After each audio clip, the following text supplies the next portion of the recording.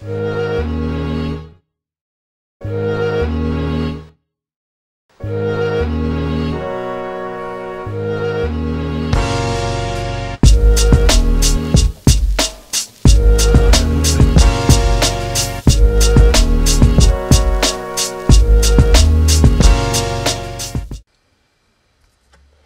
everybody, welcome to another episode of Mad as a Goat. Now today, I'm fucking pissed off because I was reminded of something on the news that I forgot about and was able to suppress for many years. Now, in Australia, in the 90s, we had a guy in Melbourne, he was a premier. His name was Kennett. This guy was all about big business. That's all he cared about. Working families, fuck them. The sick, fuck them. If you were poor or sick, just fuck off. That was his attitude. He didn't give a shit about anyone. He just wanted to make that money. So what he did while Premier of Victoria, he closed down a bunch of hospitals, schools, and places for, you know, the mentally ill to go and get treatment. Right? And what did he replace them with? Hotels and fucking restaurants. Now, if you don't know much about Melbourne, Australia, I'll let you in on something. We have many restaurants and hotels. We do not need any more. We need more hospitals, schools, and places for the mentally ill so they can get treatment. So he closes these fucking places down, these things they were more than needed. They were being utilized right up till the point where he just went, no, close them. And there's one example that really pisses me off. There used to be a hospital not far from my house called Panch. This had over 3,000 beds, right? Beds that are really needed for the sick. He closed it down and made a fucking hotel. We have thousands of hotels in Melbourne. We did not need another one. We especially didn't need one that has 3,000 rooms.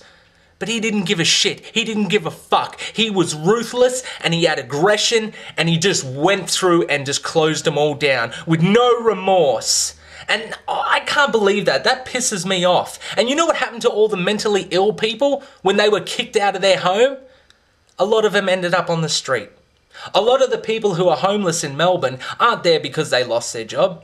No, they were in a mental care facility and then it got closed down. So now they're on the street. I mean, how fucked up is that? You have to have zero conscience to be able to do that. And some people may be able to say, well, he didn't actually see the outcome of it. You'd have to know that's what's going to happen.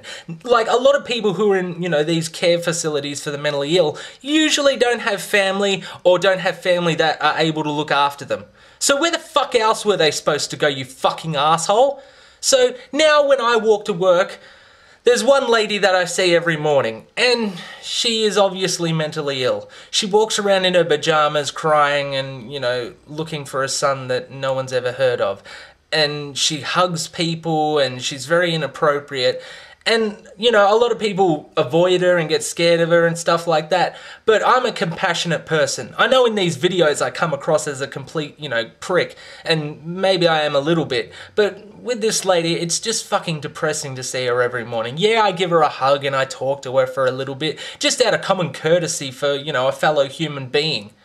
And it just makes me so pissed off that if it wasn't for this fucking cunt, that she'd have somewhere to go. And someone would be able to look after her and give her the treatment that she so dearly needs. And then you see all these people in my area who are all sick and fucking coughing and dying and shit like that. They could have gone to Panch. Oh, but wait, that's a fucking hotel now. Oh my God. How are we supposed to have faith in politics when shit like that happens? And it's not just in Australia. This kind of shit happens all around the world. You know, you see things on the news or in documentaries like places like Detroit and you think to yourself, how the fuck did that happen? It's called politics. Yeah, there are some good politicians who try to do good, but they're outnumbered by all the fucking greedy cunts who are all about self-interest and filling their pockets with money. Well, I hope you're fucking pleased with yourself, okay? You're killing people. That's what you are doing. You're not lining your pockets with money. That is blood money, okay?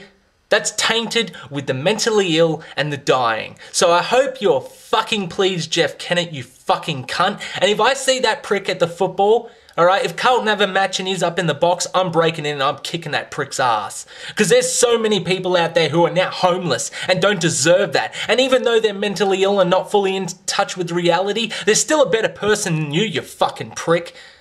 So, you know, before I fucking lose my mind and punch my camera and then be really upset that I can never make a rant again, I think I better just wrap it up here. So, look up Jeff Kennett. If you find him on Facebook or Twitter, please troll him.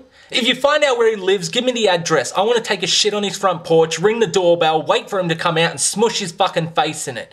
No, you know what? He doesn't even deserve that. Let's just give his address to a serial killer and let them take care of it. Anyway, that was Mad as a Goat. Fucking piece of shit.